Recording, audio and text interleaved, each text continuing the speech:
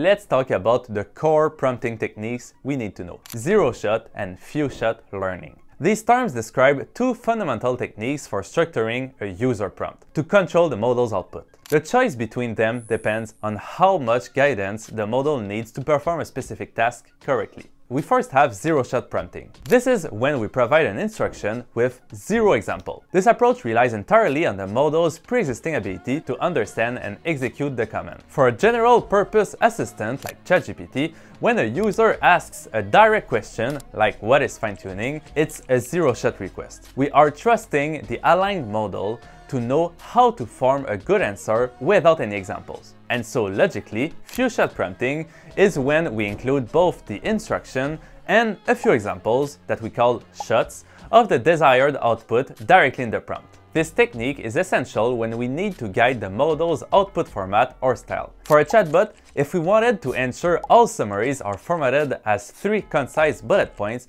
we would provide examples of this format in the prompt before giving it the new text to summarize. Few-shot prompting is a powerful way to get more reliable and consistently structured outputs from the model.